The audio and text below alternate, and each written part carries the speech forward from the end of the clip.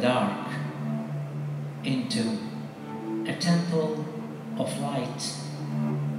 Whispers come from over there, not sensed without pure consciousness, flowing like a breeze.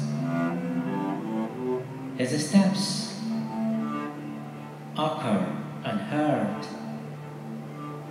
like the shadow comes and goes.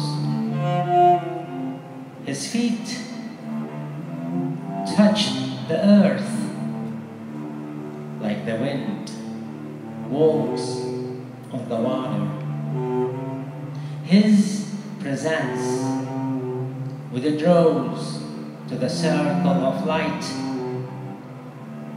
bending for the shadow, roaming in ecstasy to the heights of deep awareness, gliding into the eternal land.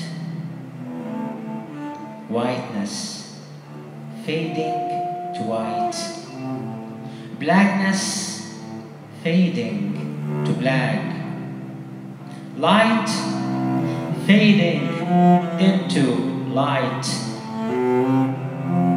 and shadow fading into shadows, drinking the light until euphoric, his lips delirious, his eyes enthralled, wandering in the love, his mind going between awakening and ecstasy, between consciousness and unconsciousness, and between feeling and not feeling.